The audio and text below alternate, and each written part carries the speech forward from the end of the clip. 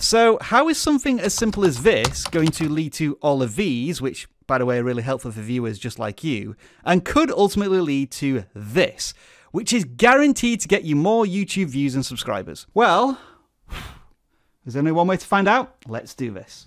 vidIQ. vidIQ. vidIQ.com. As always, click on your profile image in the top right hand corner of most YouTube screens and then go to the Creator Studio. From the channel dashboard, click on the video section, and then from this list, click the edit icon next to the video you want to add video chapters to. Now, video chapters are essentially timestamps that you put in your video description, but the key difference is you need to include a timestamp of 0 minutes and 0 seconds, as you can see on screen now. Oh, and by the way, if you want to learn anything more specifically about timestamps, we have a full tutorial over here, definitely worth checking out. Once you have your first 0 timestamp created, you can set up the rest of the timestamps however you see fit.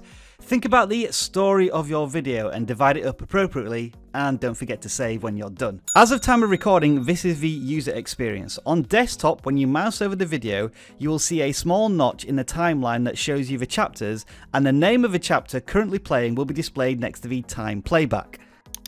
As has always been the case, you can click on the timestamp in the video description to jump to the start of that chapter, and you can see in the timeline that the current chapter block is expanded so it's clearly visible.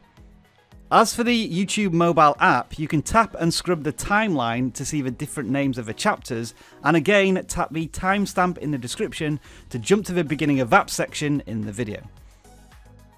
Hello, I'm Rob and welcome back to vidIQ, the YouTube tool, channel and learning academy that educates you on your YouTube journey. And for more YouTube tips, tricks and advice just like this, make sure to subscribe to the channel and do this so that you're the first to be notified when we release brand new content. Now, a couple more things I want to add about video chapters. As of time of recording, this isn't available on iOS, but I am told that it will be available on Apple devices very, very soon. Also, and this is direct feedback to YouTube, there doesn't seem to be any form of shortcut for you to skip by chapter yet. So YouTube, if you could add that, that would be fantastic. And if it is added, I will put it in the description and the pinned comment of this video. Also, and this is something interesting to consider from creators' point of view, this may actually reduce the watch time of your videos. If you're telling people exactly where to go in your video to get the answer to their question, then it stands to reason that once they've got their answer, they may abandon your content. Granted, in reality, this is probably going to have a minuscule effect on your watch time, but it is something to consider. And if you're too concerned about your watch time on your videos for your channel,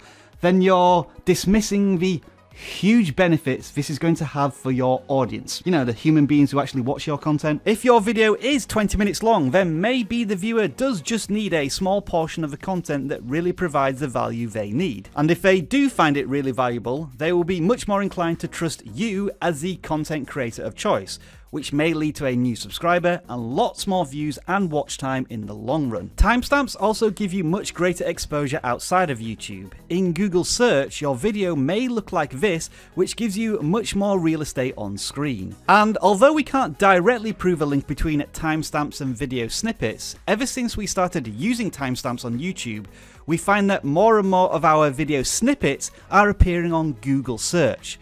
I mean, who isn't going to click on one of these? Timestamps have been around on YouTube forever and they're relatively easy to set up, but they're underutilized by the creator community, meaning that viewers can't benefit from them. I think with the addition of chapters, this is a game changer for this tool and you can get ahead of a competition if you start using them right now. If you would like more YouTube beginners guides just like this, check out the video playlist over here. As always, thank you very much for watching and enjoy the rest of your video making day.